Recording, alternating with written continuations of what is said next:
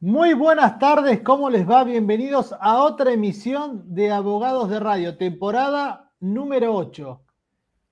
He tenido múltiples mensajes y quejas de que la introducción es muy larga, la que estoy haciendo en Abogados de Radio. Por eso, en este momento, les quiero decir que soy el doctor Martín Sabadini y estoy acompañada por la doctora María Laura Lastres. ¿Cómo estás, María Laura? Era para el otro lado las manitos, pero no importa. ¿Cómo le va? Buenas tardes. Bienvenidos, bienvenidas, bienvenides. Perdonen por mi ausencia del último programa, pero Sí. ¿Qué le tuve pasó? un encontronazo, un choque de frente con una vacuna. Y bueno, nada, me dejó con algunas lesiones. Así que no pude salir al aire porque no estaba en condiciones. Pero ya está. Ya le pasó, ya pasó, ya pasó. Como dicen Sana, colita de rana, ya pasó. ya pasó, listo, no dolió. Y otra cosa. Sí, así que ahí estamos ahora nuevamente en la lucha que es cruel y es mucha, como nadie dijo nunca. Bueno, es un tema muy interesante el que traes, el tema de la vacunación, porque gracias a este avance de la vacunación están bajando mucho los casos de contagio, ¿no? Por lo menos los números están siendo bastante más favorables en estos días.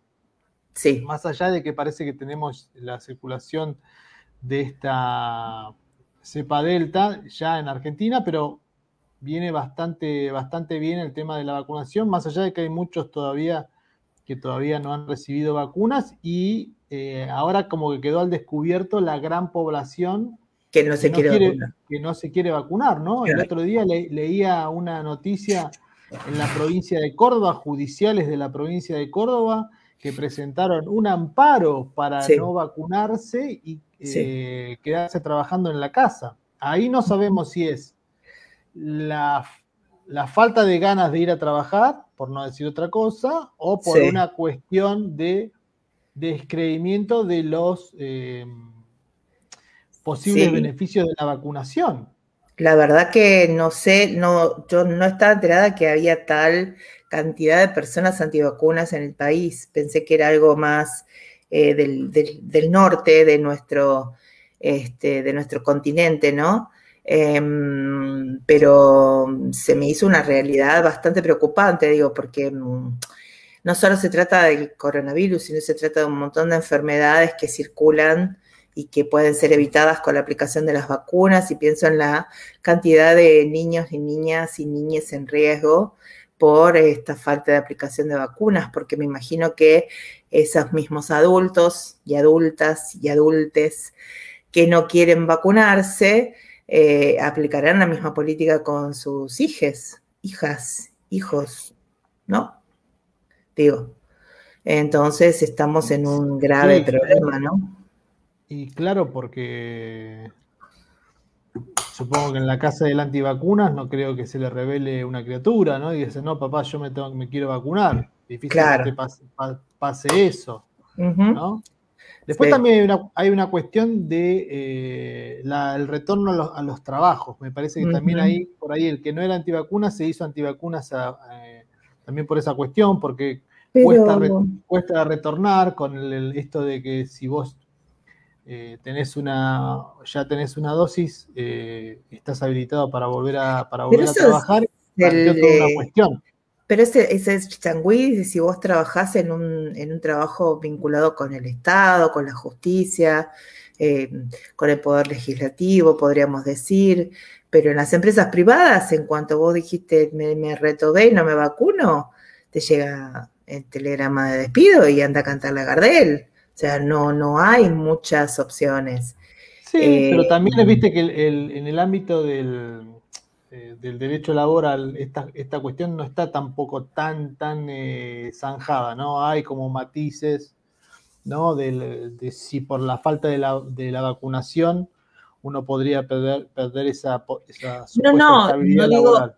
No digo que te echen por la falta de la vacuna, sino por no presentarte a trabajar.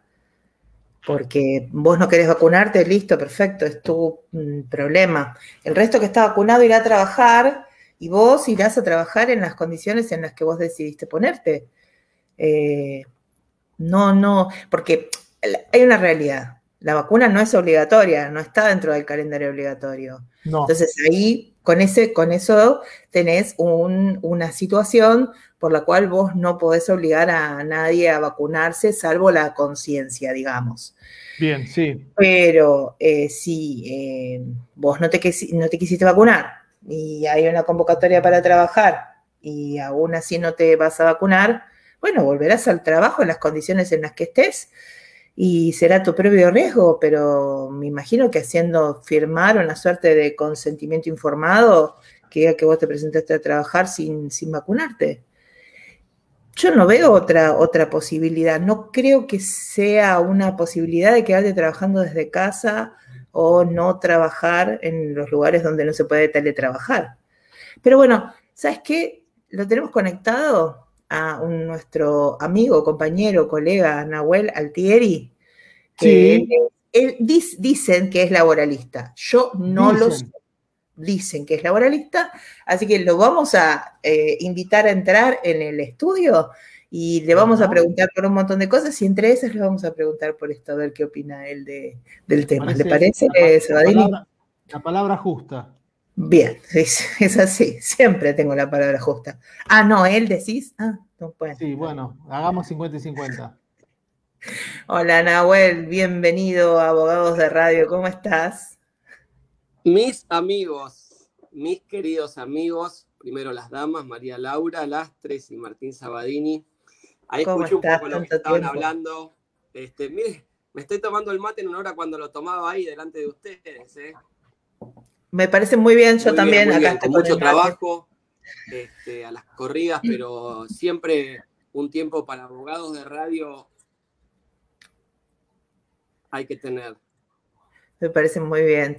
Bueno, Nahuel, la convocatoria está medio lento, pero por ahora venimos bien.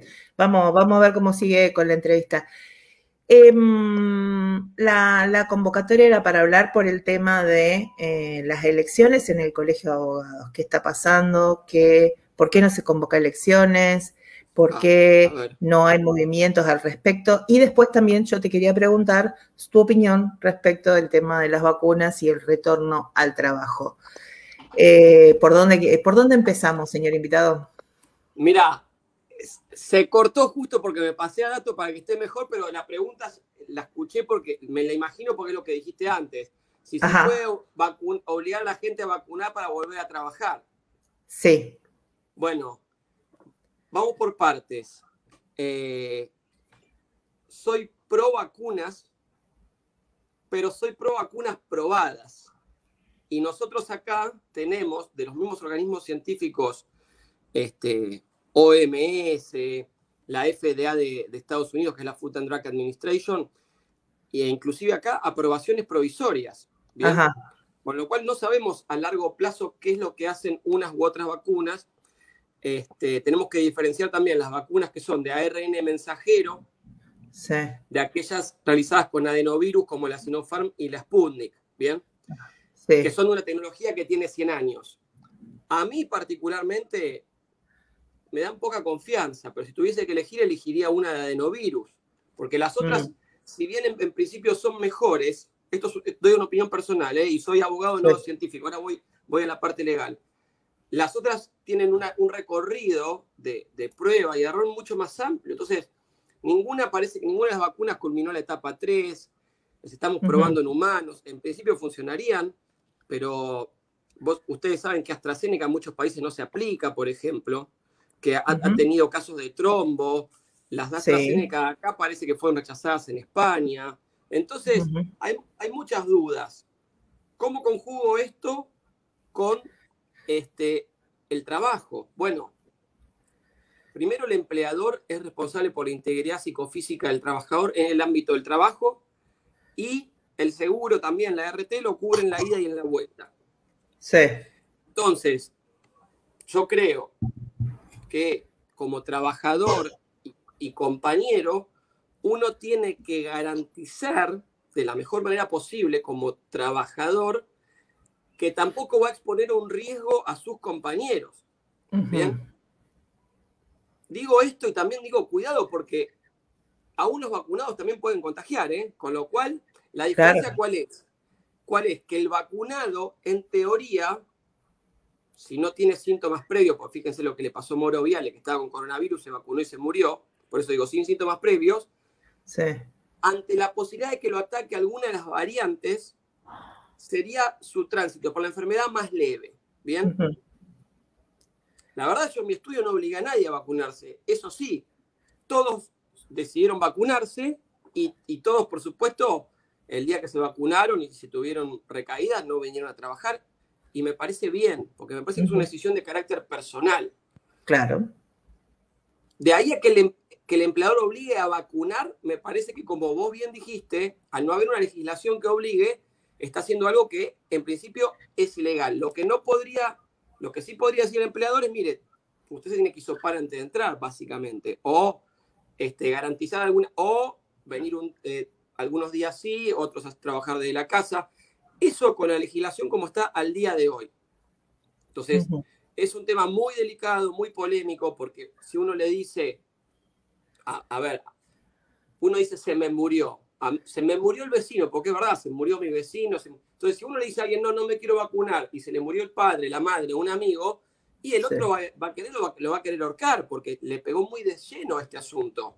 Claro. Y hay que respetar el olor ajeno, pero también hay que respetar los derechos de cada uno, y hoy todavía es un derecho no vacunarse. Y sobre todo por el hecho de, reitero, qué tecnologías están probadas y cuáles no.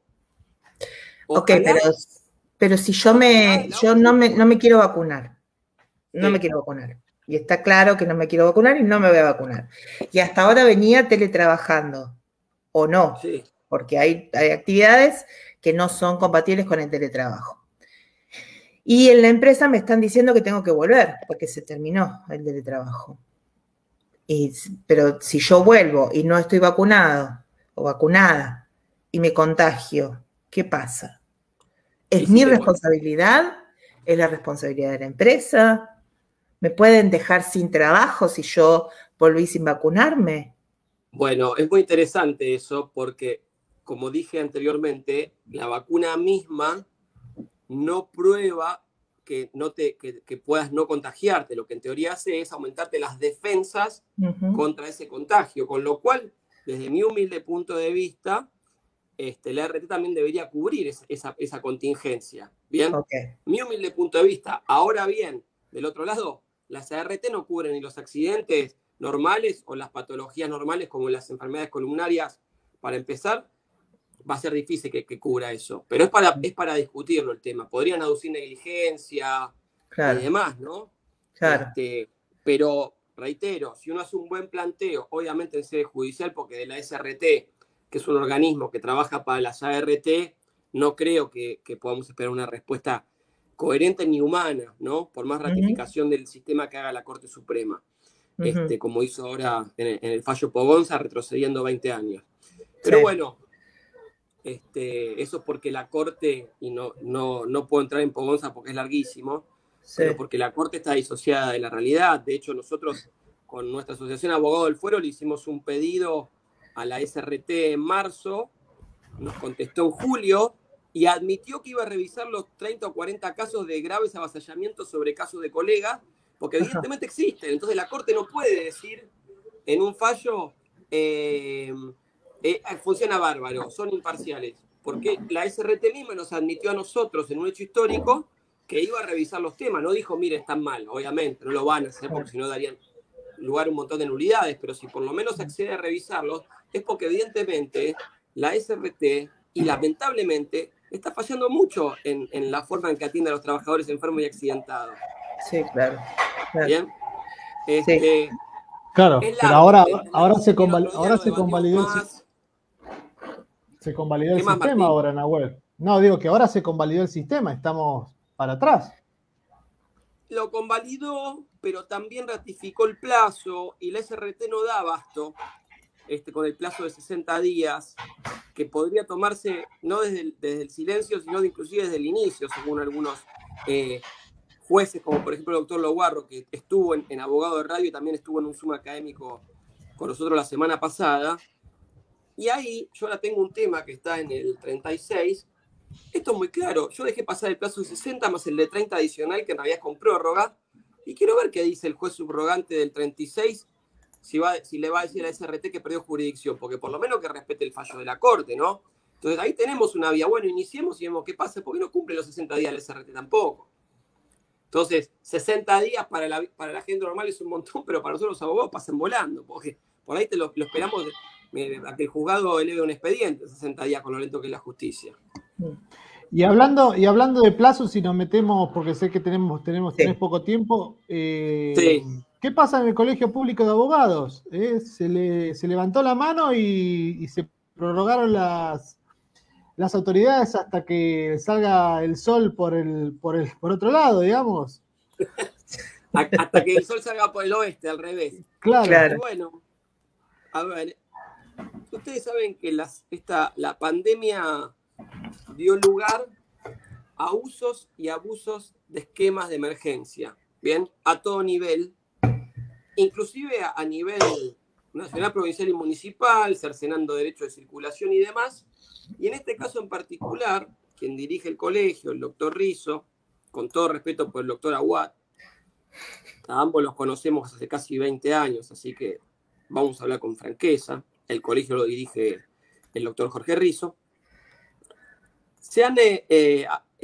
Están haciendo, desde nuestro humilde punto de vista, abuso de esta situación y no convocan elecciones, ya casi 1 año y medio con mandatos vencidos, va a decir que están prorrogados.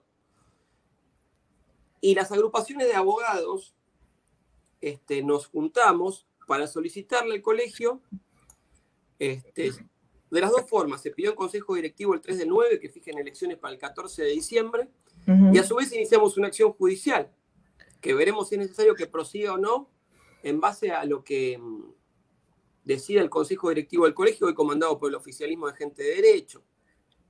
Nos preocupa también como asociaciones que representamos colegas el manejo. Siempre se jactó gente de derecho de tener superávit, ahora endeudó en no sé cuántos millones de pesos, 100 millones o más, y no muestra los números claros. El colegio está con déficit, aumenta el bono, la matrícula, no brindó casi servicios. Claro. Pero eso no es lo principal. Acuérdense que Jorge Rizzo mandó a cerrar los tribunales sin pensar en nosotros que litigamos, porque como él bien dijo, él vive de las publicidades de su programa de radio. Entonces, no está como nosotros dependiendo a ver qué giro sale, qué giro no. Y dejó a los colegas sin plata. Y después a los que no pudieron pagar, los dio de baja de la matrícula. Exacto. Seguramente no habrá ningún dado de baja de gente de derecho, ¿no?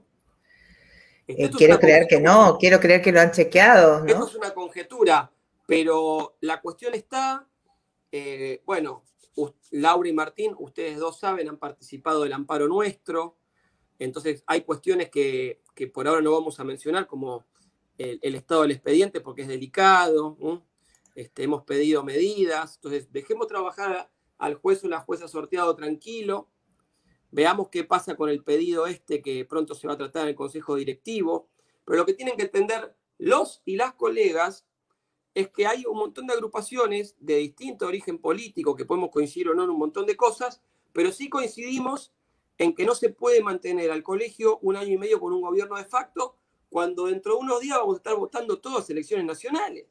Claro. Entonces, si se votan las elecciones nacionales, ¿por qué no se puede votar en el colegio? ¿O por qué la Facultad de Derecho pone a disposición las instalaciones que son gigantescas? Ahí tenemos ventilación de sobra, no se amontona a nadie. Hacemos una excepción por acta de consejo directivo, teniendo en cuenta la emergencia, se celebran ahí, chau. Eso es que hace un cambio en el colegio. Porque que ya las elecciones en el ámbito del edificio del colegio público, ya las últimas fueron casi, no se podían llevar a cabo, es muy inseguro, porque si vos, no sé, por cualquier clase de evacuación, por emergencia, la gente se muere en las puertas. Sí. Claro. Entonces, sí. Esto hay que contemplarlo, ¿no? Hasta que podamos hacer un voto electrónico que sea confiable y que no dé lugar a fraudes, que es mucho más difícil, ¿no? Pero son cosas que hay que pensar, Y y nosotros, ustedes también, o sea, hemos en su momento integrado la agrupación oficialista, pero después cuando vimos cosas que no coincidían con nuestros valores, con nuestros principios, decidimos apartarnos. Ahora eso es mucho más evidente porque algunas cosas eran muy para adentro, estas son más para afuera. Tener un dirigente que mande a cerrar los tribunales y que no se queje y no piense en los colegas, porque tenemos memoria corta, pero la pasamos muy, muy mal hace un año. Recién ahora estamos levantando un poco la cabeza. Los y las abogadas, muchos dejaron la profesión. ¿Dónde está el colegio que no se pronuncia sobre Pogonza, no se pronuncia por el desastre de las ART, de las ASRT? La Corte tiene un fondo contracíclico para emergencias y no dicen nada. Bueno, porque hay un conflicto de intereses, porque el principal dirigente del colegio, que es el doctor Rizzo, se presentó como el abogado de Lorenzetti. Entonces uno no puede defender a la Corte, que es el principal interlocutor de los abogados, y si nos ponemos en laboralistas, es con quien discutimos la paritaria, porque fija el valor del UMA. Entonces, si el doctor Rizzo quiere tener el prestigio de ser el abogado de un ministro de la Corte, que lo sea, pero que deje de lado la dirigencia abogadil, porque no se pueden ser las dos cosas. Claro. Entonces, eso a él le genera compromisos, evidentemente, que le hacen muy difícil reclamarle a la Corte, principalmente, sobre las cuestiones que nos atañen a nosotros como abogados en el ejercicio profesional.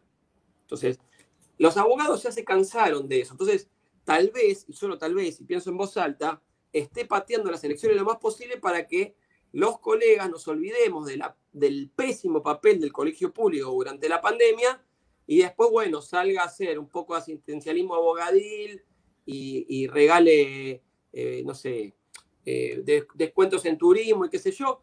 Nosotros no queremos los abogados la sala que sirve, sino que queremos ganar honorarios dignos para alquilar nuestro propio estudio, comprar nuestra propia computadora, no vivir de prestado en el colegio. ¿Se entiende? Queremos ejercer la profesión dignamente. El avasallamiento en materia de honorarios es constante. Nosotros estamos haciendo un trabajo ahora de recopilación, el fuero del trabajo, porque a los jueces y juezas les decimos basta, hagan bien la cuenta y regulen bien. Más ahora que están regulando 2,50 pesos y no alcanza para nada.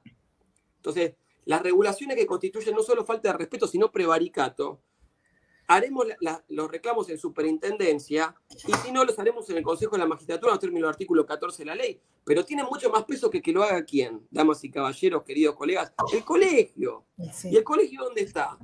Están durmiendo las siestas hace un año y pico. Recién hicieron una tibia protesta por ese delirio que tienen los judiciales que quieren limitar la presentación de escritos de 7:30 a 13:30. Y digo delirio con mucho respeto, porque yo la jornada, todos se la respetamos a rajatabla. Que le entren a ellos esa hora, pero nosotros, que los podemos mandar en cualquier momento, porque el servidor anda mal. Digo esto para que se escuche entero y que después no corten el pedazo ese y digan, que no sé. No. No.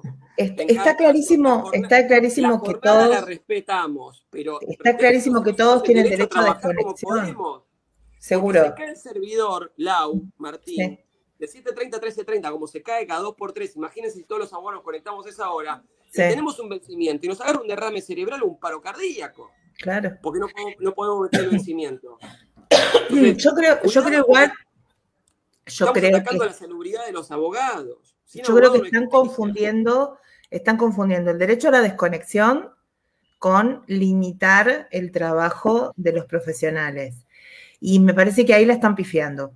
Una cosa es garantizar el derecho a la desconexión, que todos tenemos derecho a desconectarnos después de nuestro horario de laburo. Y nadie te lo va a desconocer eso.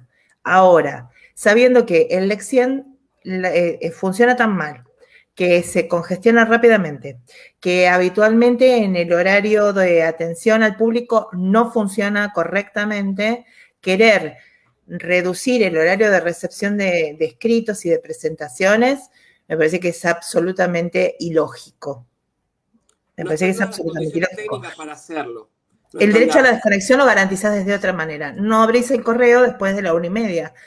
Listo, se acabó. No recibí nada. Y en todo caso que denuncien al magistrado que lo hace trabajar fuera de hora. Claro. Pero no se la agarren con nosotros, muchachos y muchachas. Claro. Los queremos mucho, los conocemos. yo los conozco hace 18 años, a muchos, tengo mucho afecto, pero hagamos las cosas bien.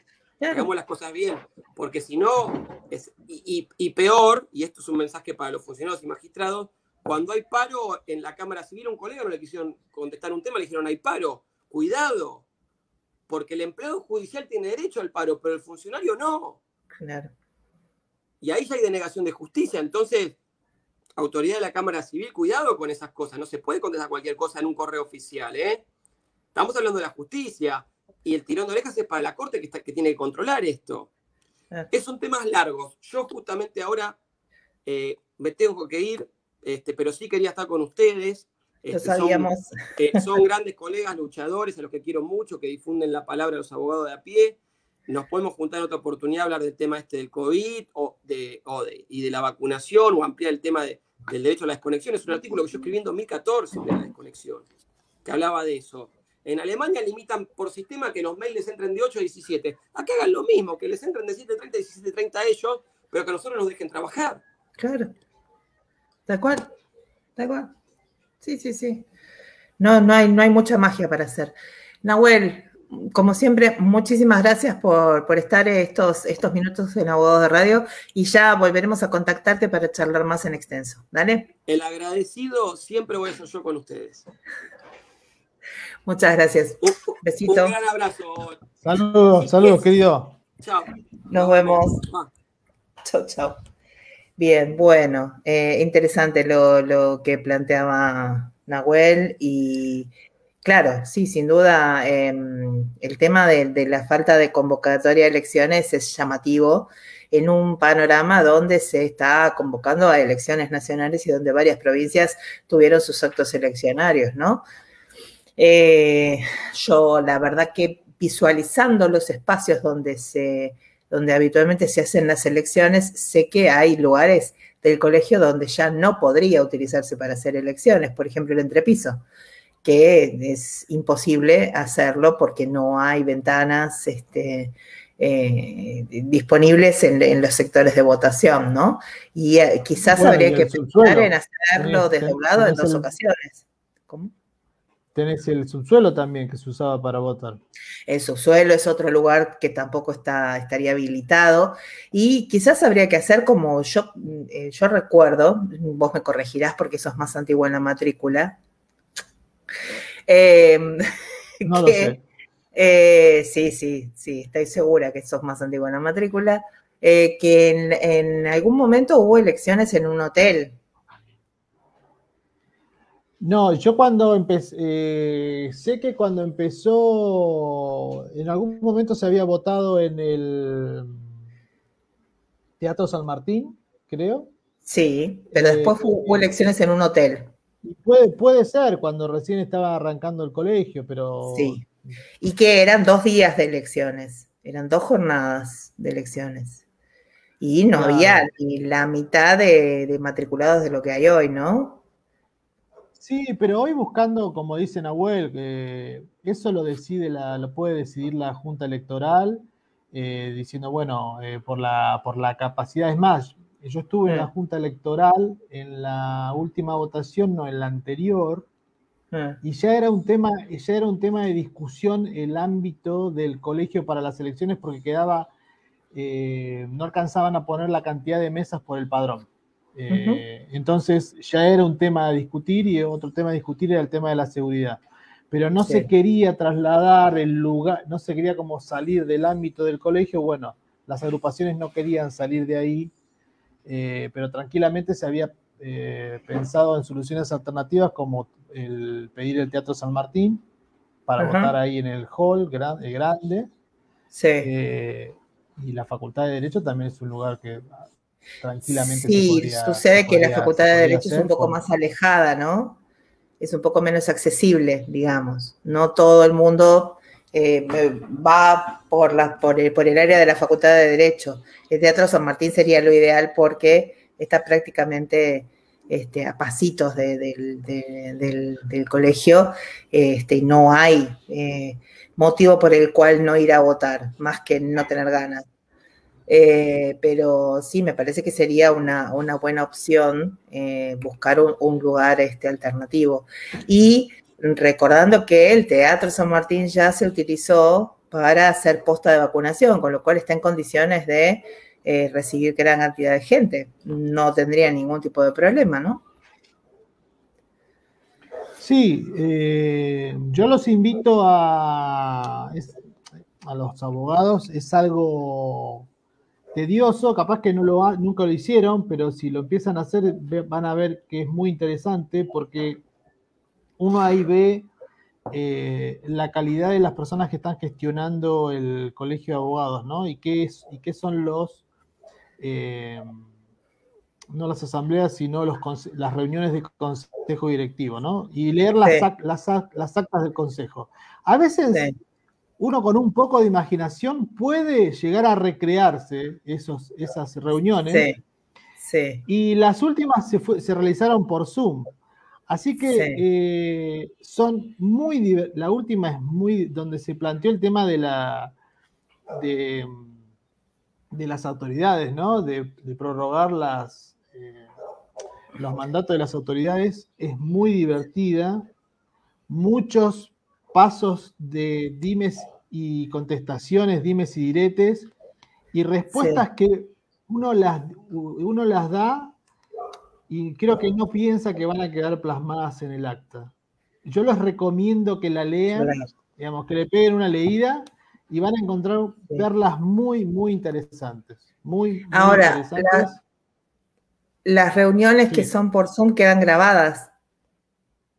Sí, la última que fue más o menos en mayo, donde fue el tema de la prórroga de las autoridades, se reunió por Zoom el consejo directivo. Y en uno de los asistentes por Zoom era un escribano que tomaba lista de las personas que estaban y acreditaban la identidad, ¿no? La persona hablaba y decía, soy Martín Sabadini, DNI tanto, y tengo que mostrar mi DNI, ¿no? Así acreditaba la identidad el escribano que hacía el acta. Y después están asistiendo también a la reunión por Zoom los taquígrafos, que son los que toman nota de lo que está pasando. Entonces, por eso puede tomarse no solamente en este caso, podría subirse el video, no porque Zoom te permite grabar y podés subir el video, pero está digamos, la versión taquigráfica de lo que pasó. Porque por ahí a veces dice, hablan varias personas, no se entiende qué dice, bueno. Pero tranquilamente, si hay versión taquigráfica, si hay Zoom, hay video. Así que sería muy interesante. Y ahí, bueno, se despliegan varias cuestiones que tienen que ver con esto, con las cuestiones del mandato, con las cuestiones del presupuesto, con las cuestiones de los créditos que se pidieron, de la plata que tiene el colegio ahorrada, y que no se gasta y que se pide créditos, y cómo contesta el tesorero ante los requerimientos que le hacen, cómo contesta el presidente los requerimientos que le hacen, del porqué del no llamado a elecciones, los votos de algunos consejeros en algunas cuestiones, ¿no? Muy, muy interesante para mirarlo. Muy bien. Bueno, cuando tenga un momento así de insomnio, voy a ver si puedo ver alguna de las reuniones. Mientras tanto, te cuento que se conoció la noticia que murió el reconocido actor francés Jean-Paul Belmondo. Sí, lo vi. A los 88 años en París. 88 años en París. Murió el famoso actor de tantas películas como Sin Aliento o El Hombre de Río, bueno, tantas otras, El Profesional, Borsalino, bueno, una carrera impresionante en el cine francés y en el cine internacional. Falleció a los 88 años en París. Un hombre que le sacaba, que hacía ahí como también un juego de belleza masculina con Alain Delon, ¿no? Digamos, como una paridad en esa. Sí, como igual. otro estilo de hombre, ¿no? Pero bueno. Sí, un hombre más con rasgos más toscos, ¿no? Porque Jean-Paul Belmont, el otro muchacho que me nombré recién, Alain Delon. Alain Delon es un tipo mucho más, más bello en sus rasgos, más fino, más distinguido. Siempre tuvo rasgos bien toscos, digamos, con cierta belleza para el canon del macho francés, que no necesita ser perfecto, ¿no? Claro. Garpa mucho ser desaliñado, digamos, y mostrarse desaliñado.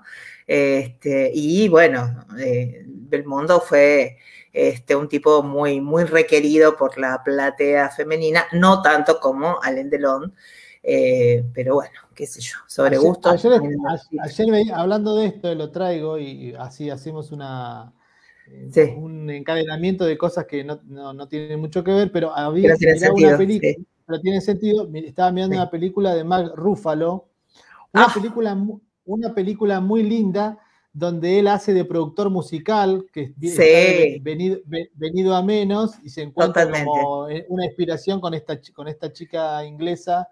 La película se llama, creo que Una Esperanza Más, o Una Oportunidad Más. Una muy linda película. Son esas películas. Yo conocía el título en inglés, pero no me lo voy a acordar ahora. Bueno, tiene una muy linda banda de sonido. Son esas películas, a mí me gustan mucho porque tiene que ver con una trama muy sencilla, pero que está rodeada de lo musical, ¿no? Y cuando la banda de sonido aporta, bueno. Y yo lo veía y decía, analizaba, digo, ¿por qué le gustan a las mujeres este hombre, no? Entonces vos decías, y tiene todo eso, ¿no? Tiene de lo desprolijo, de lo peludito, ¿no? De la mirada tierna, del perdedor. Es un osito cariñoso. Pero en esa película está muy bien, porque va de menos a más. Sí, yo quiero declarar mi amor por Mark Ruffalo. Sí, lo amo profundamente a Mark. Tanto como Hulk o haciendo películas como estas, que la película es ¿Puede una canción salvar tu vida? Sí. Es el título original. Es muy buena. Le recomiendo, si tiene ganas de ver una de sus últimas producciones, no es una película, sino una serie, donde hace de hermanos gemelos. I know this much is true. Sé que esto es demasiado. Es para tremendo. Esa serie es para analizar varias cuestiones. Creo que yo no sé si hablamos ya de esto o no, pero no lo recuerdo. Tengo un proyecto que en algún momento lo tengo que poner en marcha, que es el siguiente, digamos, hablar sobre temas de salud en base a series y películas, ¿no? Una es sería esta. Buenísimo. Una es esta, porque acá trata el tema de la discapacidad, el tema de lo que pasa en las familias, ¿no? El peso o la herencia a los hermanos sobre una persona con los cuidados, la tarea de cuidado. Las tareas de cuidado, que en este caso recaen sobre, no sé si en principio no recaían sobre él, pero después él se tiene como que hacer cargo. Es casi como inevitable, sí. Como inevitable, cómo lo sobrelleva, no, creo que es uno de sus mejores trabajos, me parece.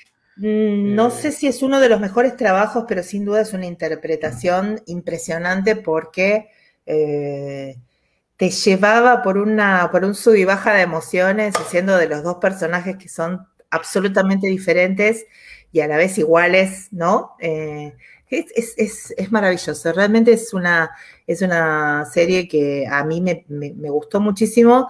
Es una serie para ver con cuidado porque trata temas muy duros y que afectan mucho. pero me parece que es algo que no hay que dejar de ver y de ver críticamente, ¿no? Les recomiendo, ya que estamos en recomendaciones, ya lo tenemos conectado al colega Federico Viñote, pero yo creo, no le puedo ver bien la cara, porque le estoy viendo la barba nada más en este momento. Ahí bajó la cabeza, ahí lo estoy viendo. Ya te dejo entrar, Federico, ¿eh? Le quiero recomendar una serie que están dando por Prime, por Amazon Prime, que se llama 9 Perfectos Desconocidos. Sí. Véala. Hágame caso. Muy bien, vamos a presentar antes que le dé la entrada, vamos a presentar el tema de Federico. Sí, usted sabe que en estos últimos meses hubo, o por lo menos se conoció en la prensa, varios planteos. Hubo uno en la provincia de Santiago del Estero, también estuvo el tema de la colecta que hizo un influencer para conseguir esta medicación que es la más cara del mundo para esta enfermedad que se llama 𝐀𝐻𝐾𝐄, que es la atrofia muscular espinal. Y se conoció en estos días la lucha de la familia de Nico Garau, ahí en la provincia de Corrientes, para conseguir también esta medicación. Se hizo una presentación judicial y están luchando para ver si se puede comprar. Federico Viñote es uno de los abogados que está ayudando a la familia y me parecía muy interesante conocer, cómo es este trasfondo también, ¿no? Cómo se llega a presentar el recurso de amparo, cuáles fueron las necesidades que le pidió la familia, cómo está luchando en el expediente, porque no es una cosa fácil, ¿no? No, claro. Es un tema muy complicado. Entonces queríamos de primera mano hablar con él y muy amablemente accedió para que lo podamos entrevistar. Vamos entonces a invitarlo a entrar en la sala. Hola Federico, buenas tardes, ¿cómo estás? Buenas tardes, ¿cómo les va? ¿Me escuchan bien? Perfecto, Federico. Fuerte y claro, me alegra. Como decía la publicidad. Perfecto. Fuerte y claro, exacto. Una publicidad de ahora, ¿no? No hace muchos años, ¿no? No. No, de ahora, que solamente pocos lo van a entender. Sí, dejémoslo así. Pasamos dejémoslo, está bien. Es una joven conductora, Sí, por supuesto. Negrita, subrayado, varias veces. Sí, bien.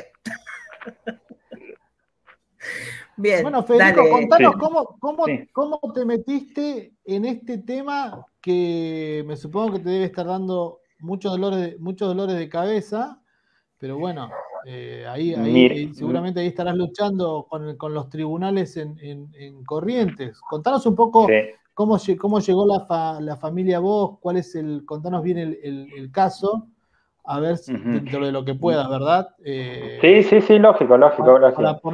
Para ponernos en contexto. Mire, el caso de Nico llegó a través de unos colegas de Santiago del Estero, ¿sí?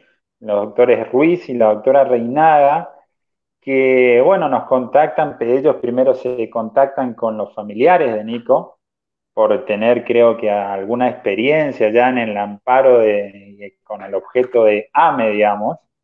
Y entonces, porque todas las familias 𝐀𝐻𝐾𝐄... ¿Era el amparo que había salido en Santiago del Estero? Sí, exactamente, sí. Bien, perfecto. Exactamente. Y entonces, seguramente se contactaron con ellos y los colegas nos contactaron a nosotros como para que le hagamos la asistencia técnica, el soporte técnico acá en Corrientes y trabajamos en conjunto, lógicamente, con ellos, ¿no? Así que así llega a nuestra vida Nico y la familia de Nico. Bien, y ¿ustedes lo presentaron en un juzgado federal o lo presentaste en la justicia local? No, en un juzgado federal, porque en principio están demandados tanto la obra social como una empresa de medicina prepaga y el Estado Nacional, el Ministerio de Salud y la Superintendencia de Servicios de Salud. Entonces entendimos que era competencia federal y presentamos en el juzgado, porque acá en Corrientes Capital hay 2 juzgados federales, ¿no? Presentamos en el que estaba de turno y ahora está a cargo del juez subrogante, el doctor Fresneda, que es titular en Paso de los Libres, allá en el interior de acá de Corrientes. Y bueno, él es el que lleva la titularidad hoy en forma de subrogante, claro está, del juzgado donde tramita esta causa. Uh-huh.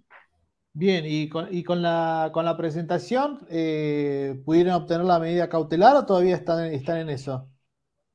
Mire, en este caso todo viene siendo muy particular con respecto a este caso. La verdad que respecto a la cautelar no se expidieron, entendiendo que en el mismo, porque debían correr en su momento, entendieron que debían correr traslado de esa cautelar, no hacerlo inaudito aparte, sino correr traslado por el bendito artículo 4 de la ley de medidas cautelares. Y bueno, entonces el juzgado entendió que era mejor expedirse ya directamente por la cuestión de fondo, ¿no? Entonces, a lo que nosotros notificamos la cuestión de fondo, notificamos tanto a la obra social como a la medicina prepaga, y al Estado Nacional le notificamos a un correo que es de contencioso.juicios.s@sssalud.gov.ar, ¿no? Que es el que está en mi Argentina. Que dicho sea de Sí. paso, es el mismo correo a los cuales un juzgado de Santiago del Estero, un juzgado de Buenos Aires y un juzgado de San Peña Chaco entendió que se le debía notificar la demanda al Estado Nacional, al Ministerio. Y bueno, la particularidad de este juzgado es que entiende que no, que a ese correo no era el correcto, y le dio una nueva posibilidad. Y bueno, mandamos a otro correo que buscamos del Ministerio de Salud, y bueno, ahí sí se tuvo por notificado al Ministerio de Salud. Y bueno, estamos a la espera del que conteste en el traslado, ¿no? Uh-huh. ¿Cuánto le dieron de plazo? Hoy dijo, cuando usted comenzó, dijo, debes estar lidiando, ¿no? Y no es que tengo ojeras particularmente, tengo ojeras por estos días. El pelo sí, el pelo ya se me cayó hace un tiempo largo, pero sí, le dieron 10 días porque el plazo de 5 días se extendió en razón de la distancia, ¿no? Claro, claro. Sí, sí, dígame. No, digamos que cómo a veces, yo a veces hablo, ¿no? Muchas veces me pregunta la gente y me dice, bueno, pero metemos un amparo y lo solucionamos, ¿no? Y a veces, cómo el encanto del amparo de salud va perdiendo la magia con estas cosas, ¿no? Cómo se va convirtiendo en una calabaza, ¿no? Porque vos... No, esta y si le espera te cuento las liquida. particularidades, sí. No. Cuando iniciamos esta aventura, digamos, yo les comentaba a mis colegas que quita uno, fíjese la particularidad de la controversia. Uno está en pos y ante un amparo de salud para un justiciable, en este caso un menor, y se quita salud uno. ¿Me entiende? Porque Sí. lo que se sufre, buenamente, hasta ahora nunca sufrí, y no tengo muchos años de experiencia, yo tengo 10 años en el litigio, en el ejercicio de la profesión. Pero le puedo asegurar que hasta ahora nunca padecí tanto un caso por las particularidades que incluso lo hacen dudar de los criterios que uno tiene para ejercer el derecho de defensa del menor, ¿no? Porque realmente es descabellado, entendemos nosotros, las actitudes de su señoría, que con el mayor de los respetos, siempre con respeto a la investidura del juez, yo no, y de los secretarios, no, bajo ningún aspecto dudaría de nada, pero uno no comparte los criterios a veces, y esos criterios en los amparos no pueden ser discutidos con tanto énfasis, ¿no? Porque hay algo, como yo digo, el reloj o el tiempo de la justicia no es el mismo que en este caso clínico tiene medicamentos. Te estamos perdiendo un poquito, Federico. Ahí me ve bien, ¿me escucha? Ahí estamos bien, ahí estamos bien. Sí. ¿Tiene conforme los informes médicos de Nico, tiene un plazo estipulado para la puesta de la medicación? ¿A qué tiempo tenés? Sí, mire, el plazo no es conforme a los informes médicos. El plazo es respecto a las órdenes, a las indicaciones del laboratorio. Las indicaciones del laboratorio indican que es hasta los 2 años, ¿sí? Entonces, tenemos tiempo hasta esa época. Los 2 años, Nicolás, las cumple en diciembre, fines de diciembre. O sea que falta un poquito, pero a la vez no falta nada, porque estamos pendientes de una que hay que...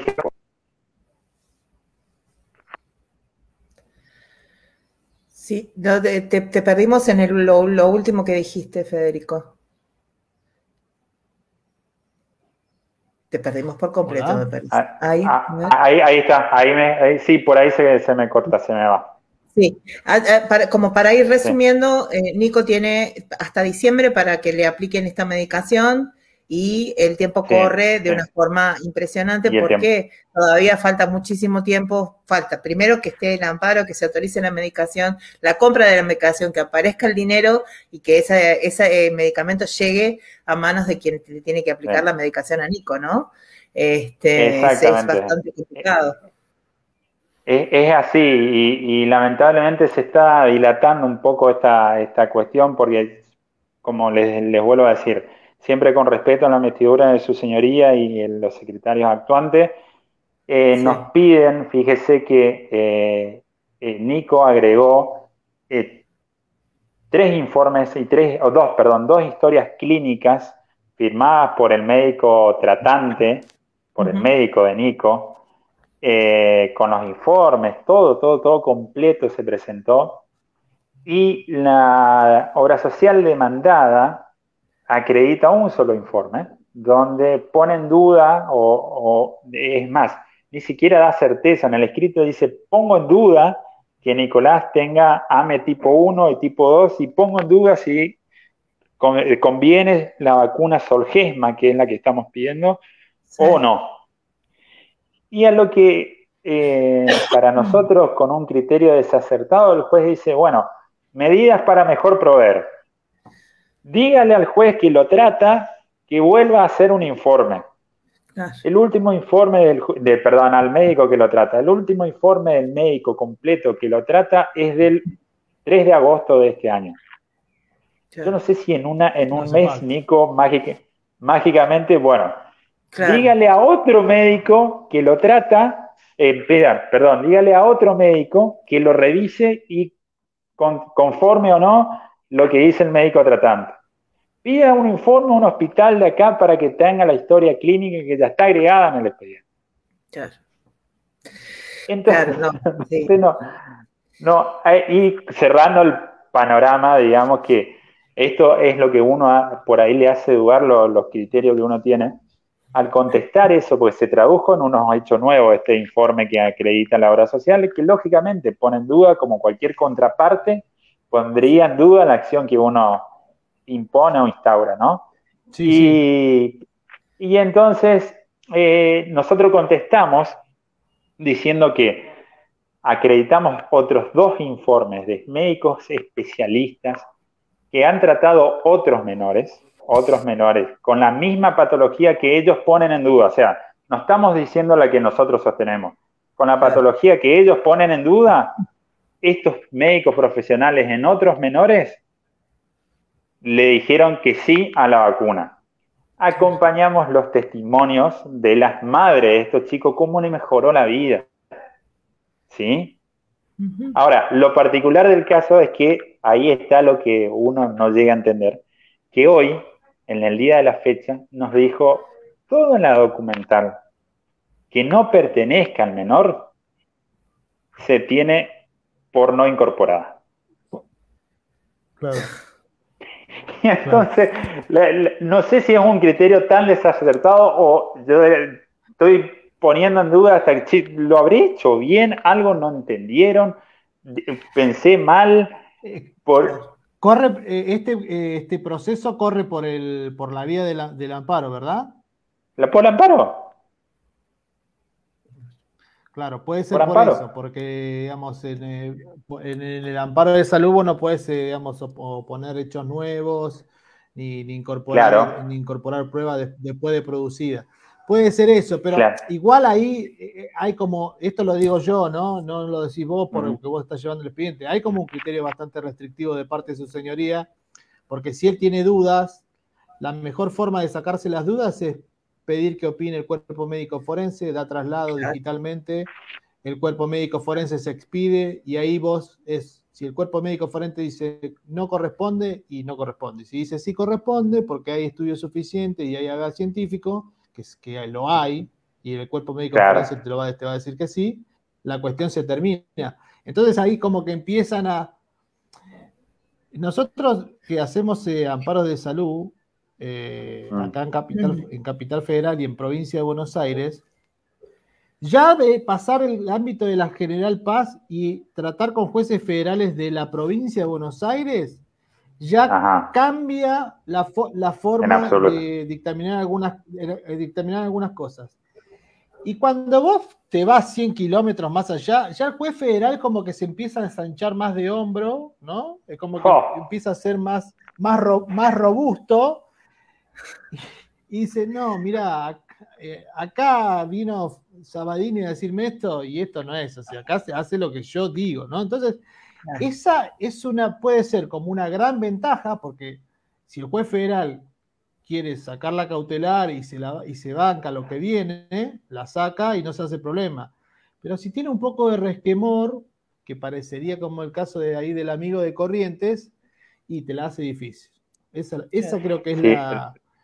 Realmente está siendo difícil porque uno, la verdad que no es algo que hace habitualmente, no es que tenemos 50 amparos de salud en el estudio, son los casos menores, ¿no? Entra a dudar hasta de la estrategia, ¿no? Porque uno se pone a pensar, fíjese esto que usted me dice de la limitación de los hechos nuevos. Todos los hechos nuevos, porque no fue uno, fueron 3 hasta la fecha, los hechos nuevos planteados por la otra parte, ningún problema. La documental agregada al contestar uno de esos nuevos por nuestra parte, rechazada por improcedente. Rechazada. Claro. Y después vos no sabés si apelar, no apelar, dilatás más el proceso, no dilatás, porque esa es la cuestión. si apelás, tenés que ver cómo te confiere esa apelación, ya que viene medio mal pisado, y entra en una duda de que no sabés qué hacer, digamos, básicamente. Sí, pero corresponde acá el manual y todos los libros y el código me dice, esto tengo que apelar. Claro. Ahora, no apelo y lo dilato más, y este chico tiene una semana más, y que una semana o 3 días o 4 días para Nicolás es mucho. Claro. Y entonces ahí entras a rascarte la cabeza. Sí, claro. Y entonces no realmente estamos estás en una situación... Como para, discúlpame Martín, como para hacer un resumen de lo que esto implica. Hoy, Nico, primero, ¿qué es lo que tiene? Porque ustedes hablaron de siglas y no todo el mundo tiene conocimiento de siglas. ¿Qué es lo que tiene? ¿Cuáles son las manifestaciones de esa enfermedad? ¿Y qué es lo que esta vacuna en sí puede ofrecerle a Nico para mejorar su calidad de vida? Correcto. Nico lo que tiene es AME, que es atrofia muscular espinal. Ajá. Y lo que a Nico le falta es un gen. Ajá. Un gen que hace que sus músculos se vayan deteriorando, se vayan consumiendo, vayan perdiendo su actividad, ¿no? Bien. Bueno, esta vacuna, la que nosotros pretendemos, que es muy costosa, ¿no? Eso no hay duda, no está en juego, artificialmente incorpora a Nico mediante una vacuna el gen que le falta a Nico. Entonces su cuerpo hace el camino correcto, es como que si nada le faltase y comienza a andar su musculatura de una forma correcta, ¿no? Hoy en este momento Nico no camina. No, Nico no camina, Nico por segundos se mantiene sentado. Uno cuando lo observa ya ve que tiene las manos en una posición incorrecta, digamos, que no es habitual para su edad. Nico hoy en día está siendo tratado con un medicamento paliativo que se llama Spinraza. Sí. Ese Spinraza no le incorpora este gen faltante, sino que hace que otros genes, esto ya es una parte técnica médica, digamos, que uno está estudiando ahora, hace que otros genes actúen en una proporción mayor para intentar cubrir esa faltante, pero no lo hacen en forma completa, ¿entiendes? Okay. Con el agravante que este medicamento paliativo lo tiene que hacer de por vida, el que nosotros pretendemos es una sola infusión y nunca más nada. Okay. Es de por vida y a Nico, un nenito de 1 año y 8 meses, 7 meses, se lo seda, se le entra a quirófano y se le pone una vacuna en la médula, una inyección en la médula. Claro. A eso están dudando condenarlo al resto de su vida, digamos. La verdad que no se entiende muy bien, no.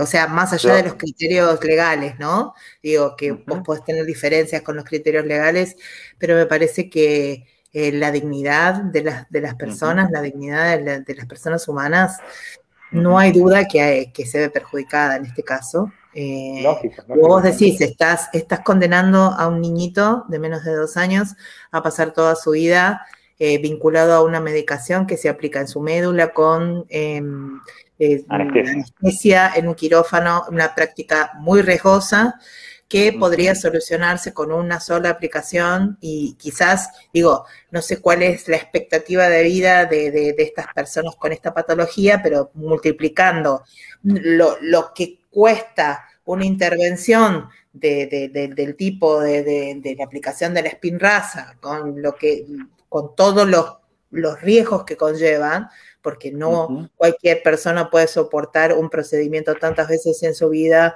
un procedimiento quirúrgico en la médula con anestesia, ¿no?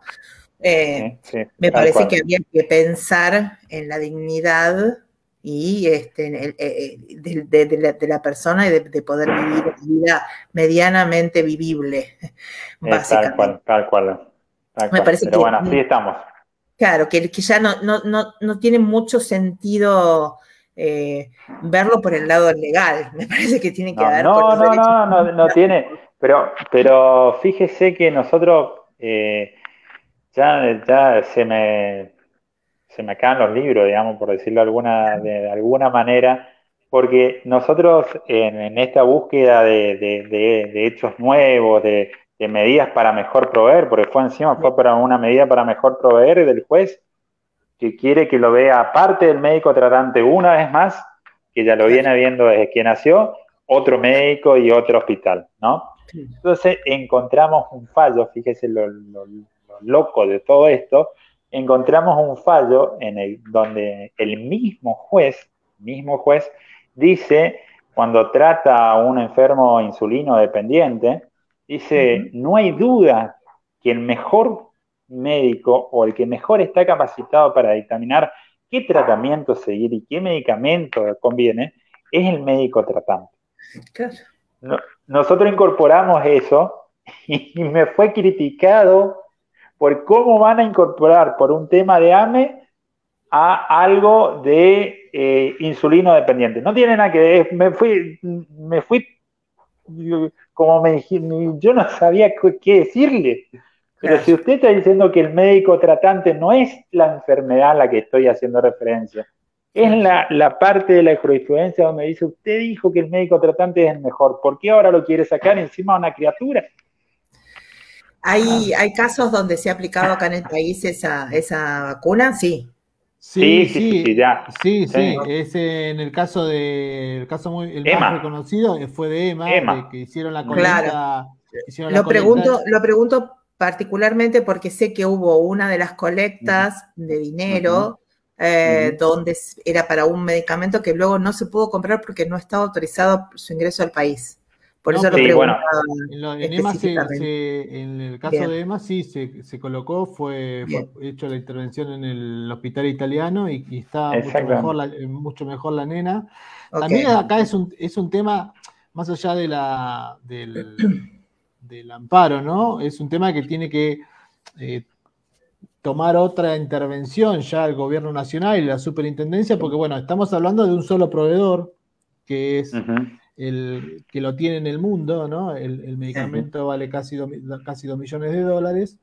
Entonces ya, obviamente que para la economía de una obra social es totalmente muy complicado, pero bueno, para eso también están los mecanismos que tiene la Superintendencia de Salud con el fondo para llevar adelante estas compras, pero también está el Estado Nacional. Entonces decir, bueno, hagamos un censo, juntémonos con la Asociación de Padres de AME, que está habilitada en la Argentina, y pregúntenle, bueno, ¿cuántos chicos tenemos que necesitan esta medicación? Sí. Tanto, nos juntamos con el laboratorio y negociamos una compra. Sí, claro. Nos evitamos el dispendio jurisdiccional, nos evitamos los amparos, le damos calidad de vida a esas personas que, si no, ¿qué hacemos? ¿No? En su momento, el secretario de Salud, Rubinstein, en una nota decía, bueno, pero esto no lo podemos solucionar. Entonces, daba como y después también lo dijo Ginés, están destinados a morir, porque nosotros no lo vamos a poder no lo podemos solucionar. ¿No? Claro. Es un gasto que no lo podemos llevar adelante. Y la verdad que es una aberración, ¿viste? Tal cual. Es que de hecho, sumada a la aberración que me contás, de hecho, nosotros tomamos vista de las contestaciones de los amparos por parte del Ministerio de Salud y la Superintendencia, y es una guerra desenfrenada diciendo que al niño no le corresponde ese medicamento y no. Y entonces vos decís, bueno, pero el Estado, el que me tiene, el que firmó esos pactos, el que con tanto énfasis te enseñan en la facultad los pactos internacionales del derecho del niño y vos ves en los medios que salen con banderas a defenderlos y al momento de ñemboí, que decimos acá en lo correntino, de nada, ¿viste? No, ahí no corresponde, no hay pacto, no, ahí no. ¿Viste? Pero bueno. Sí.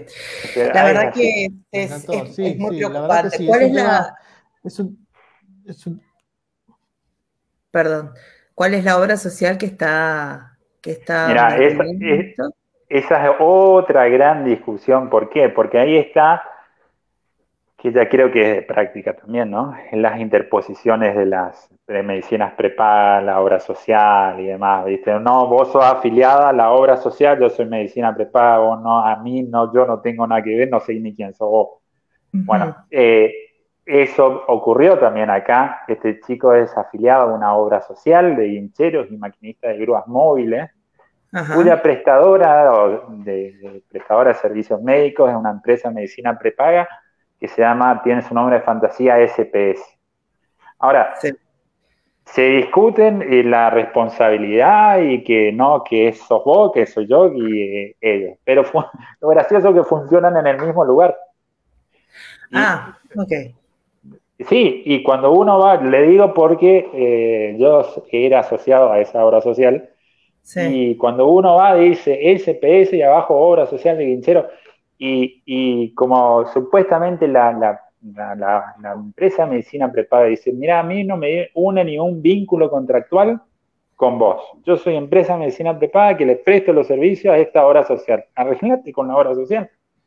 Y entonces, para colmo de males, que sumado a todo esto, recibimos en realidad los padres recibieron una carta documento de la empresa de medicina prepaga diciendo, no sigan hablando porque me injuriás y me calumniás. Y te voy a perseguir bajo apercibimiento de que si seguís haciendo, te inicio acciones legales.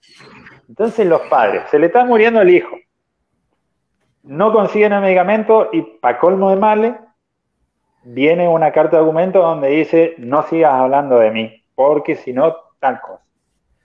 Claro. Entonces, nosotros lo que le recomendamos hoy en día a la mamá o a los padres que diga que se inició una acción legal contra la obra social y contra la empresa de medicina prepaga. Que eso, en definitiva, si después lo quieren tomar con una jura y calumnia, mirá, acá está el inicio, yo nunca mentí. Digamos, claro. No te injurié ni te calumnié, acá está el inicio. Yo dije que inicié y que el juez va a decidir la responsabilidad. Ahora, pero hasta dónde hay que cuidarse, ¿no? Pero bueno, no, es tremendo. Es tremendo, me imagino a esos papás, me imagino a ese niñito, y la verdad que da mucha bronca. Sí, sin duda hay que tomar otro tipo de decisiones y hay que analizar seriamente cómo hacer una política pública que tenga que ver con estas enfermedades. Seguramente.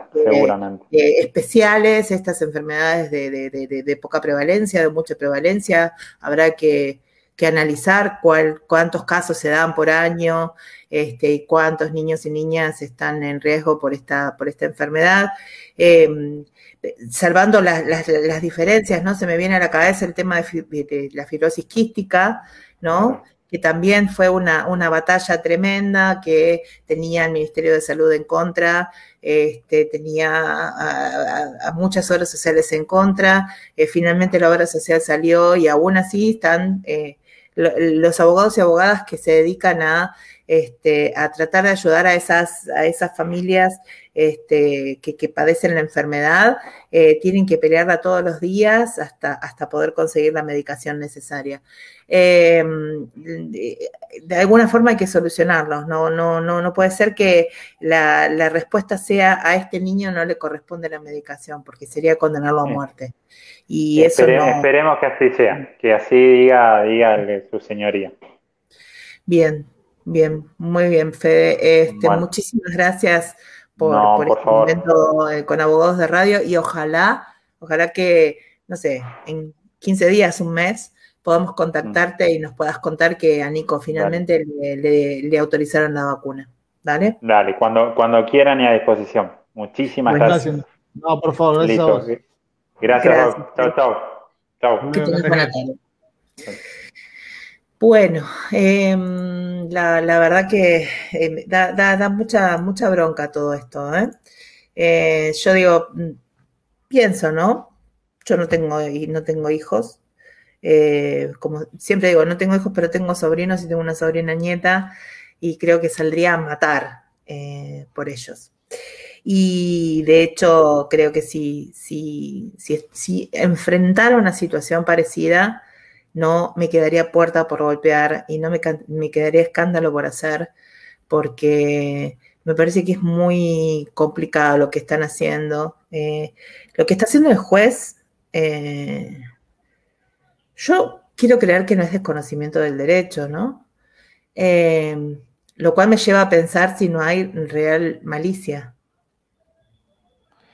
Sí, el tema de los juzgados, lo que hablábamos antes, el tema de los juzgados federales en las provincias es complicado porque juegan un montón de factores que son diferentes a los que se juegan acá en la capital federal o en la provincia de Buenos Aires, donde por ahí los jueces están como hay más jueces, ¿no? Es más difícil diluir la responsabilidad. En cambio, en la provincia hay 1 o 2 jueces federales, 3 jueces federales conforme la cantidad de habitantes que haya. Tienen un poder muy grande y a veces hay que ver de dónde viene delegado ese poder, ¿no? Entonces ahí se empiezan a cuidar ciertos intereses. Claro. Es muy difícil también que un juez vaya en contra de lo que la jurisprudencia viene hablando sobre este tema. Le va a ser muy difícil, digamos, separarse de lo que dice. Entonces, como le es muy...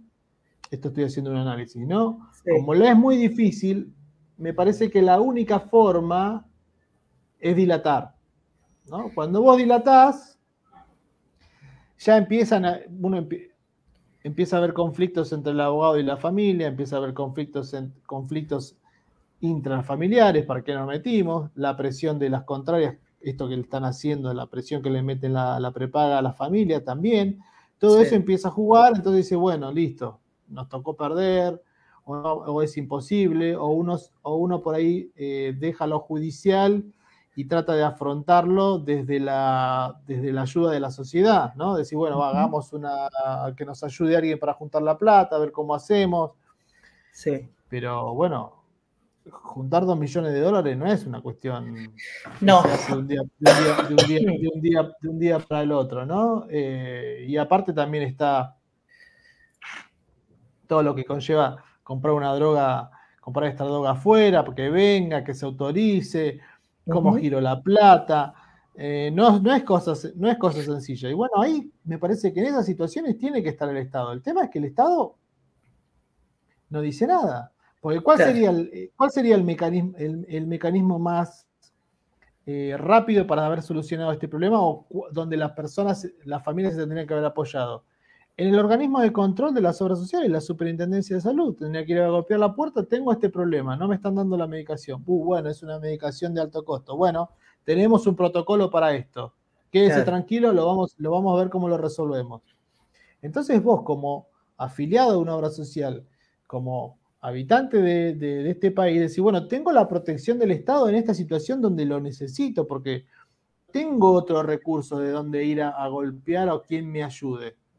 Nosotros no tendríamos que estar hablando con Federico que utilice la justicia para obligar al Estado que haga una cosa que le corresponde hacer, ¿no? O sino que el Estado mismo, sus representantes, se sienten con la familia y digan, mirá, tu hijo está destinado a morir o a tener la peor calidad de vida.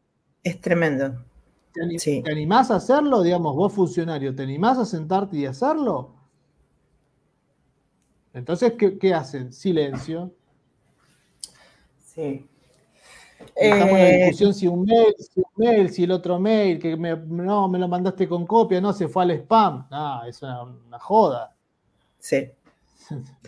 Sí, la verdad que el relato de Federico parecía por momentos tenía ribetes tragicómicos, ¿no? Entonces ahí empezás a pensar quiénes son las personas que toman decisiones sobre la vida de los ciudadanos y las ciudadanas. Y si esas personas que toman las decisiones están capacitadas o si responden a intereses que no son los intereses de los ciudadanos y las ciudadanas. Cuando hablo de ciudadanos y ciudadanas no hablo únicamente de aquellos nacidos y nacidas en el país, ¿no? Hablo de un concepto amplio de ciudadanía, que no se me entienda restrictivamente, pero me parece que por eso digo, no creo que sea un desconocimiento del derecho, sino que yo no sé qué es más grave. Me parece que en estos casos la verdad que lo grave es basarse en los caminos hiperburocráticos para alejar la justicia y el acceso a esa medicación que puede salvarle la vida a Nico.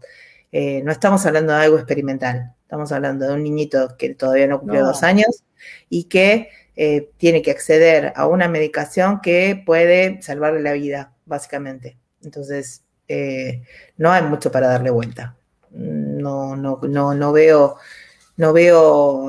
motivo por el cual seguir buscándonos la cola y mordiéndonos la cola, ¿no? Pero bueno,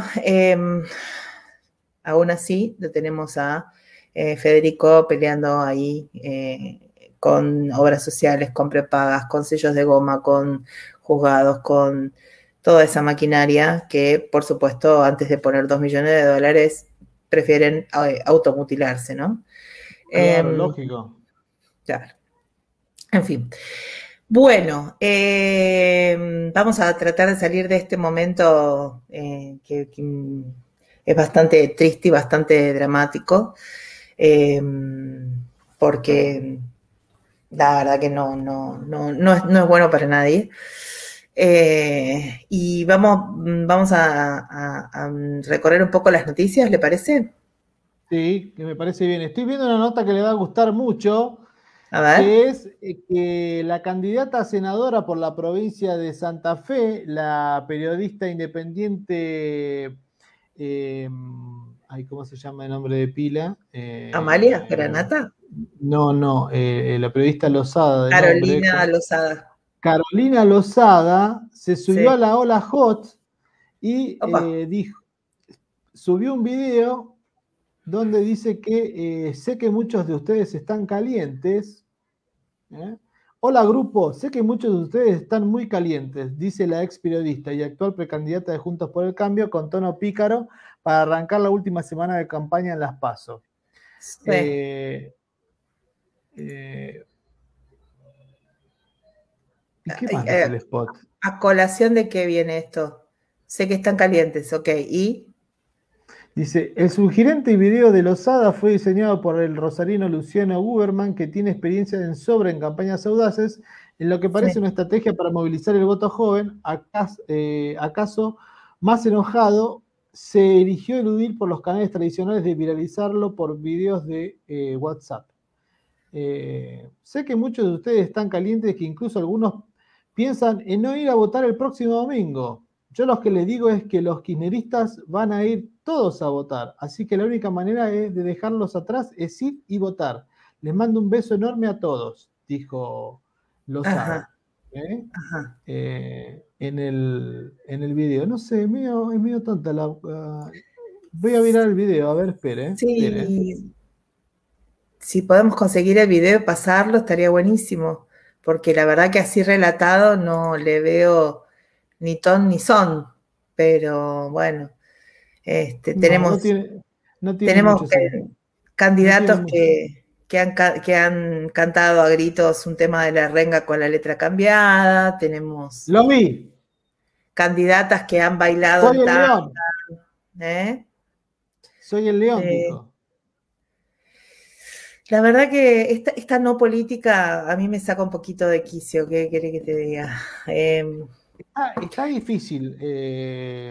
Muy. Estamos a días, ¿no? El 11, hoy es 4, ¿no? No, hoy es 6, querido.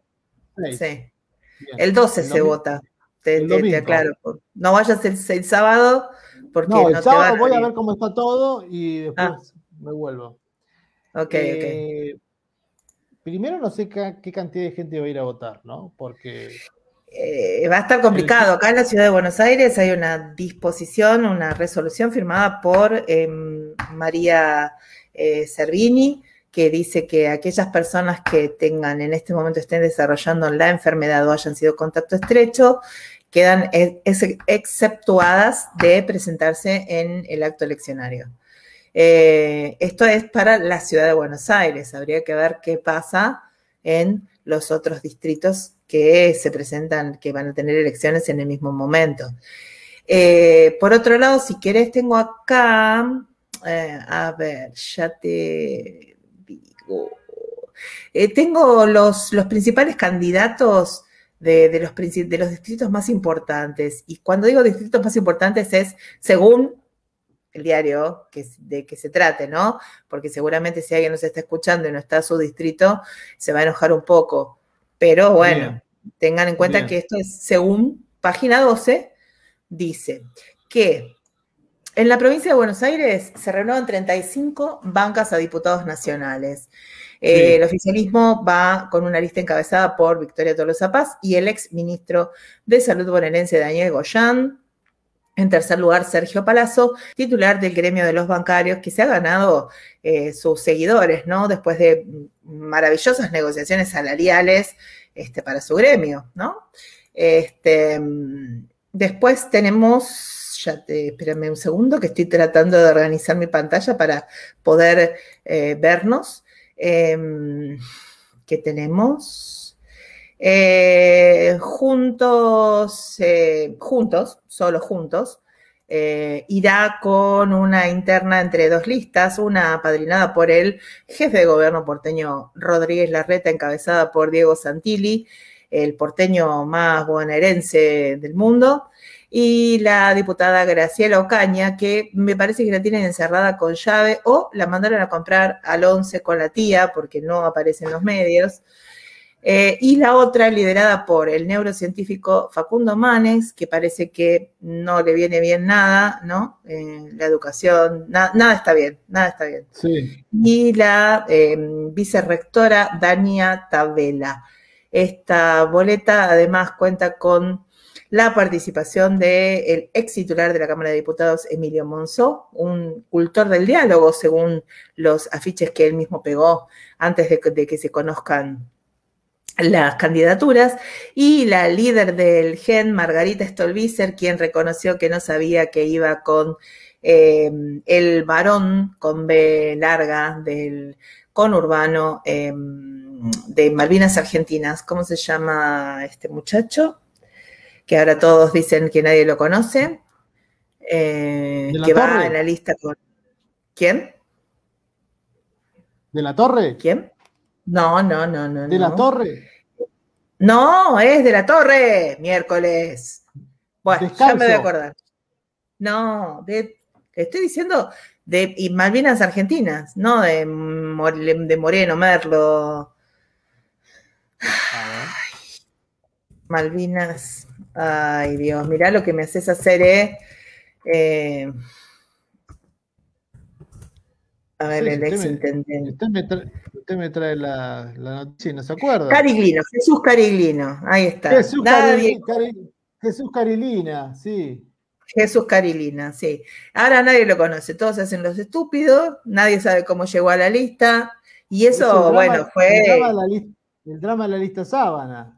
Claro, y aparte fue lo que provocó que Facundo Manes dijera, bueno, no podríamos importar noruegos. No sé qué fijación tiene con Noruega, con los noruegos este señor, pero bueno, parece que no estaba habilitada la importación. Por su parte, Floppy Randazzo, con una campaña que más parece stand-up que campaña política, vuelve al escenario político y se postula encabezando la lista Vamos con Vos, acompañado por Carolina Castro, que es una de las pocas, si no la única mujer que está en la mesa dirigencial de la UIA, y el ex intendente de General Pueyrredón, Gustavo Pulti. Pulti, sí. También marcan estas elecciones. Está haciendo unos spots publicitarios muy, muy interesantes, Randazzo.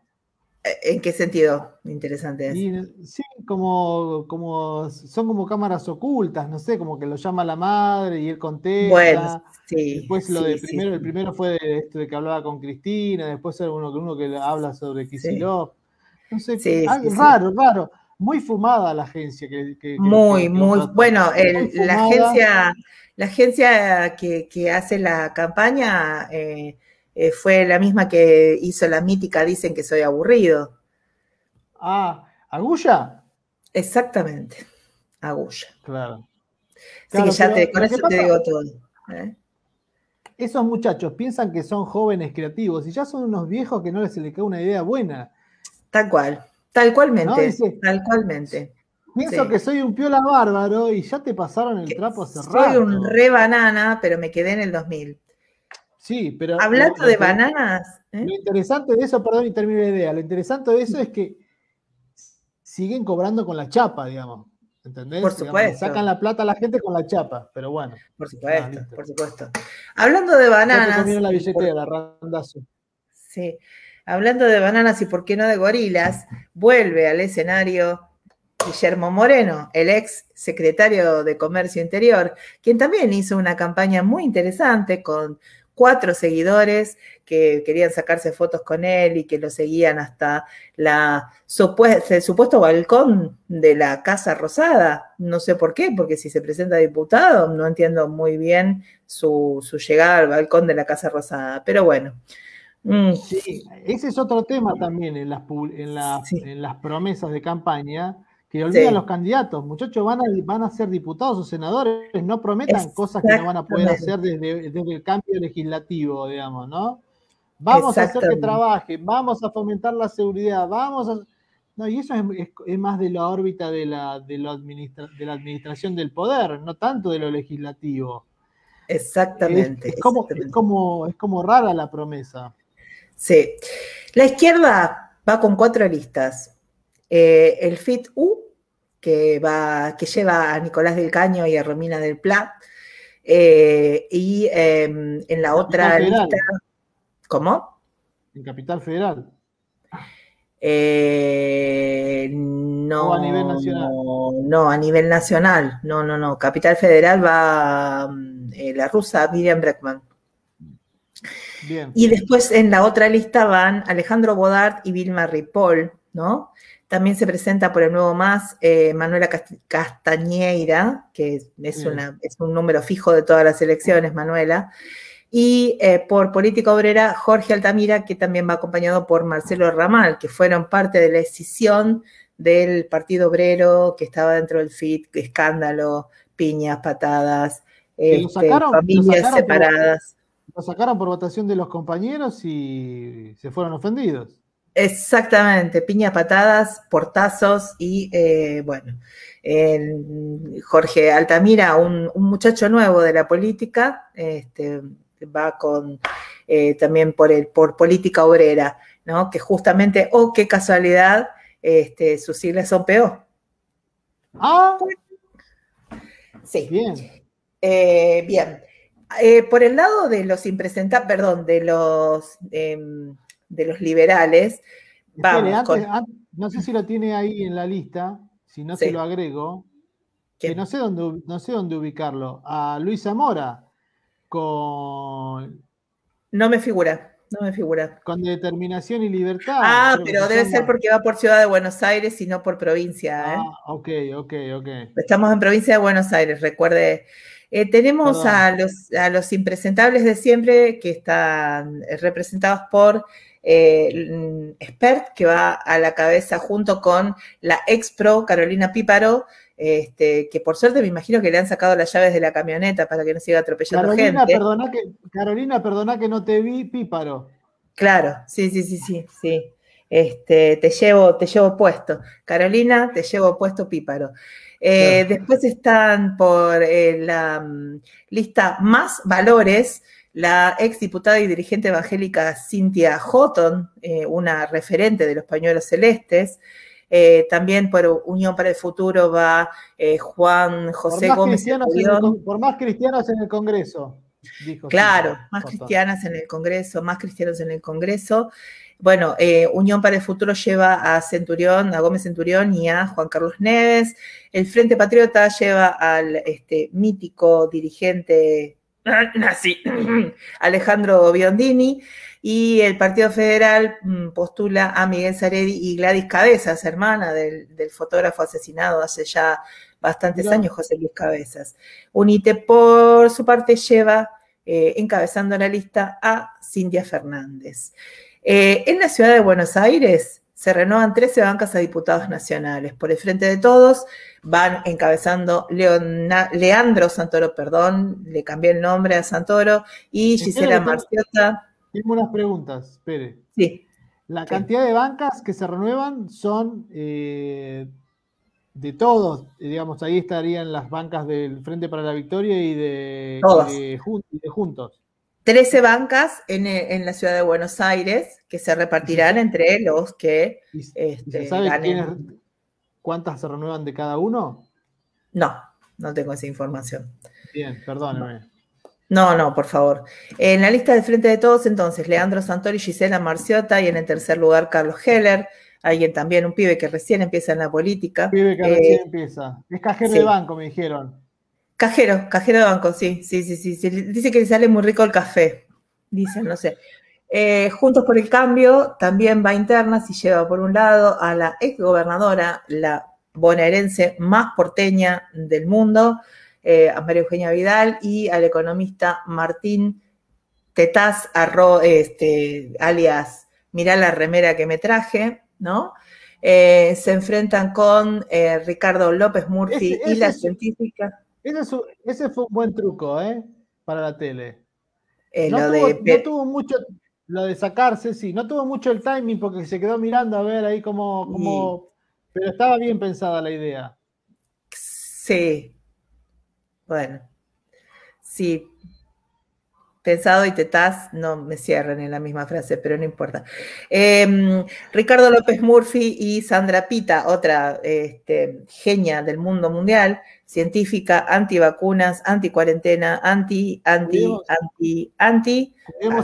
Cuidemos a nuestros científicos, por favor. Cuidemos a nuestros científicos. Por el espacio denominado Adelante Ciudad va con el primer precandidato Adolfo Rubinstein, y entre otros que llevan en el mismo trencito del horror va Luis Brandoni con su flota. En el FIT. ¿Lombardi no va tampoco ahí? ¿Lombardi no está ahí porque tiene que haber otro que tenga el flota. No, Lombardi lleva los flota en el auto y después los reparte.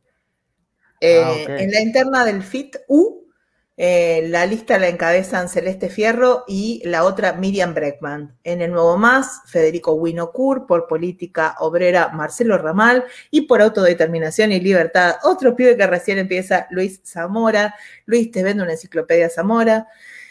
El dirigente justicialista Julio Bárbaro se postula como precandidato por el Espacio Partido Federal, acompañado por la abogada Gretel Ledo. Julio, otro pibe nuevo. Sí, la renovación del peronismo. La renovación del peronismo, sí.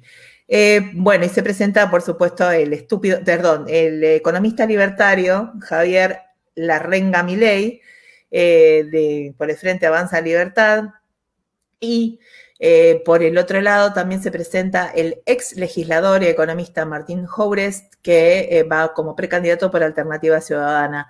Acá cabe destacar en esta lista, hay una candidata que es empleada judicial, Nadia Tolosa, que es una feminidad no binaria, ¿no? Por primera vez dentro de las listas se presenta una persona con identidad no binaria. Está bueno destacar eso, y que han tenido que modificar las estrategias, no las estrategias, sino lo burocrático de las presentaciones de las listas, porque al momento de presentarte tenías que decir si eras varón o mujer. Y entonces, como es una identidad no binaria, hubo que hacer toda una corrección de situaciones, ¿no? Pero se complicó. Córdoba, por su parte, renueva 3 bancas para senadores. Espere. Se está olvidando de un candidato a diputado por la ciudad de Buenos Aires, por el Partido Autonomista, el doctor Eduardo Aguat. Disculpe, pero yo voy con listas que tengan más de 2 votos. Sorry.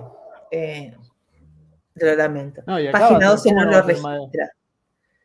Página 12 no lo registra. En la ciudad de Buenos Aires no, porque solo se vota en mismo. Le hicieron una nota a 2 voces. ¿Cómo no lo van a registrar? ¡Wow! No te puedo creer. ¿En serio? Mirá, a 2 voces. Córdoba renueva 3 bancas a senadores y 9 para diputados. Por el Frente de Todos va encabezando para diputados Martín Gil, quien ha sido en su momento yo no te estoy tratando bien. Estoy tratando bien. No te dije que eras un Gil. Se llama Martín Gil, ¿qué le vamos a hacer, pobre pibe? Acompañado por la legisladora provincial Olga Riutort, ex esposa de la Sota, del fallecido de la Sota. Para la Cámara Alta, la lista está encabezada por Carlos Caserio y por la actual diputada Gabriela Esteves. Los precandidatos por Juntos por el Cambio van divididos en 4 listas.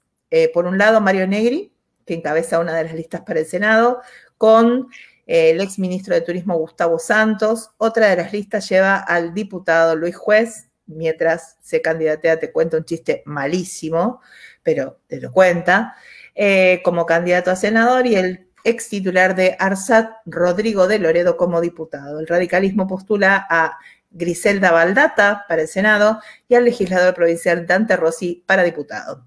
La cuarta lista tiene como precandidato a senadora a la ex concejala Laura 𝐀𝐚𝐨𝐬 y al radical Javier 𝐀𝐻𝐿 para diputado.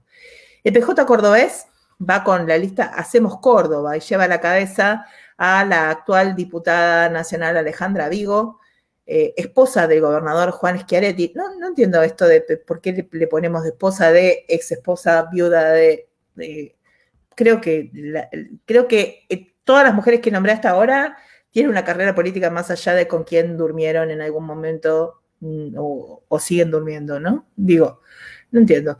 Y estamos hablando de una publicación como Página 12, que se supone que debería estar libre de estereotipos, ¿no?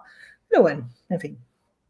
Y a la vicepresidenta de la legislatura provincial, Natalia de la Sota, hija del fallecido, porque sí, o sea, se llama Natalia de la Sota, pero hace falta de aclarar que es la hija del fallecido de la Sota. Natalia de la Sota fue no es propulsora, sino fue la impulsora de leyes, de una ley muy interesante en Córdoba sobre discapacidad e inclusión de la vía pública, algo muy, muy interesante que están trabajando en Córdoba, que salió por ley allá. Sería interesante por ahí hablar con ella sobre ese tema. Vamos a ver si la contactamos. Si podrá, pero muy, muy interesante el proyecto, tuvo mucha llegada, lo estuve mirando hace unos días que lo estaban difundiendo. Muy bien. Trabaja en ese sector, es muy interesante. Perfecto. La izquierda presenta 3 listas. Una encabezada por Emanuel Berardo y Soledad Díaz, esto es senador, diputada, otra liderada por Raúl Gómez y Luciana Echeverría, y la última con Laura Vilches y Liliana Olivero. El Nuevo Más lleva a Eduardo Muljal para Senado y Julia Di Santi para diputados, y la Unión Popular Federal va a una interna con 6 listas presentadas. O sea, atomización a full. Para la provincia de Mendoza, 3 bancas para el Senado y 5 diputados. Y acá voy a leer únicamente solo las listas un poco, bueno, no hay tampoco mucha más información, pero Frente de Todos lleva una única lista con la actual senadora y presidenta del PJ mendocino, Anabel Fernández Sagasti, que busca renovar su banca, y al Adolfo Bermejo como precandidato a diputado. El oficialismo, representado por Cambia Mendoza, va con 2 listas a la interna, una encabezada por Alfredo Cornejo para el Senado y Julio Cobos para diputados, 2 muchachos que recién empiezan también en la política, y la otra por el empresario Rodolfo Vargas Arizu como precandidato a senador, y para la legislatura provincial Josefina y la legisladora provincial Josefina Canale para diputada. La izquierda postula a Noelia Barbaito para diputada y Lautaro Jiménez para senador nacional. Y van a una interna con Marcia Marianetti y Nicolás Fernández. En Santa Fe se reúnen 3 bancas en el Senado y 9 en diputados.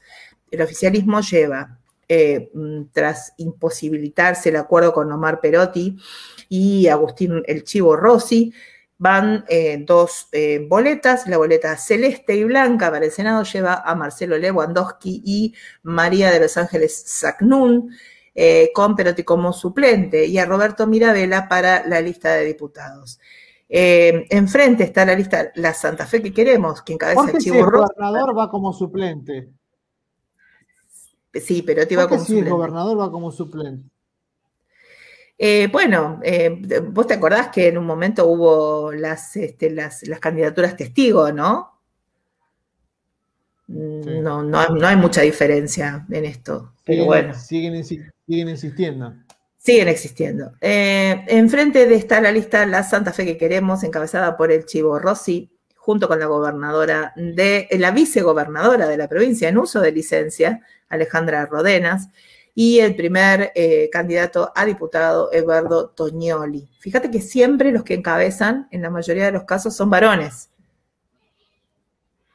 quiero aclarar esto, ¿no? O sea, hay 50 y 50, pero Nosotros siempre la posibilidad de entrar está en cabeza de los varones. La política de siempre. Juntos por el Cambio va también a las internas con 4 listas y lleva una encabezada por José Corral y Roy López Molina, por la otra Federico Angelini y Amalia Granata, con la candidatura para diputado de Luciano Laspina. Acá está la candidatura de la periodista Carolina Lozada y Mario Barletta. Senadora por Santa Fe. Exacto. La cuarta lista es Maximiliano Pugliaro para senador y Gabriel Chupitas para diputado. El Frente Amplio Progresista presenta a Robert Giustiniani para el Senado, otro pibe nuevo, y Palo Oliver para diputados. El socialismo presenta a Clara García. Justamente, mira, qué casualidad, contadora y ex concejala de Rosario y esposa del fallecido ex gobernador Miguel Lifchit. Porque pareciera que si no sos esposa, ex esposa o viuda, no existís, ¿no? Y la ex intendenta de Rosario, Mónica Fein, para la Cámara Baja. Para Primero Santa Fe, es una alianza electoral que lleva a Luis Contigiani, que busca renovar su banca, y lleva como precandidato a senador a Jorge Boazo. La izquierda lleva a Irene Gamboa como senadora y Carla de Llana como diputada, y va a una interna con Fernanda Gutiérrez y Jimena Sosa. Por el otro lado, el Nuevo Más lleva a Iván Pilsic y a César Rojas. Tucumán, ya estoy terminando, renueva 3 bancas para el Senado y 4 para diputados. Frente de Todos va a internas, se enfrentan Juan Mansur y su vice Osvaldo Jaldo. Por un lado, se presenta la lista que encabezan el actual diputado Pablo Shedlin y la exdiputada Sandra Mendoza para el Senado, con Mansur como suplente. Nuevamente, Mansur, gobernador, va como suplente. Y en la nómina para diputados, la cabeza es la ministra de Salud, Rosana Chala. En la otra lista aparecen como cabeza Juan Antonio Ruiz Olivares para el Senado y el propio Jaldo para diputados, o sea, el vicegobernador para diputados. En caso de ganar, se descabeza el Ejecutivo para armar el Legislativo y así sucesivamente, ¿no? Vamos ustedes que nos vamos para Buenos Aires. Claro. Juntos por el Cambio, por su parte, tiene 3 listas diferentes, una que está representada por el intendente de la capital, nuevamente, el Ejecutivo, Germán Alfaro para senador y Ramiro Betti, concejal de Concepción para diputado. Por el otro lado va el primer precandidato es José Cano y la senadora Silvia Elías de Pérez. No está bien, está mal, como le dijo Cornblit en la audiencia por el debate por el acceso a la interrupción legal del embarazo, ¿sí? Eso me va a quedar siempre. Y quiero una remera con esa frase. No está bien, está mal. Cuando dijo que las personas con síndrome de Down eran personas discapacitadas, eran personas enfermas, dijo la senadora. La tercera opción viene con Mariano Campero, intendente de Yerba Buena, ese debe llevar buenos mates, y el intendente de Concepción, Roberto Sánchez, para diputados. La izquierda presenta a Alejandra Regues y a Martín Correa, y se medirán contra Clarisa Alberstein y Claudio Burgos. Eso es todo, amigos. Eso es todo, amigos. Bueno, y para cerrar el tema de las elecciones, un tema muy interesante que se va a dar en este padrón electoral es el voto de los migrantes. Claro, bueno, pero ya se venía dando el voto de los migrantes, con la diferencia de que ahora ya no se tienen que registrar, sino que directamente, por el solo hecho de estar viviendo. Ya en el padrón son casi 400.000 residentes extranjeros mayores de 16 años que tienen posibilidad de votar. Solo votan para autoridades locales, no votan para autoridades nacionales. Exactamente, pero bueno, es un número muy interesante. Y creo que nadie le está hablando a ellos, ¿no? Bueno, no sé, porque pensemos, a ver, vamos a pensar. Yo prácticamente me considero nacida en Lugano, a pesar de que cuando nací en Palermo. ¿Dónde está el intendente de Lugano? Dijo. ¿Dónde está el intendente de Lugano? Todavía no lo encontramos. ¿Intendente o intendenta? Todavía no sabemos. No sabemos. yo me considero prácticamente luganense por adopción, ¿no? Sí. La pregunta es, le estoy hablando a los migrantes, a los villeros, cuando digo, no es lo mismo fumarse un porro en Palermo para relajar que vivir en la Villa 1, 11, 14 rodeado de narcos que te ofrezcan un porro para fumar. Claro, no es lo mismo. No es lo mismo. Está claro que no es lo mismo. Está claro que no es lo mismo. Sí. Menos mal que dijo Palermo y no dijo Recoleta, porque si no uno hubiera presupuesto que se estaba fumando uno en su casa. Claro, sí.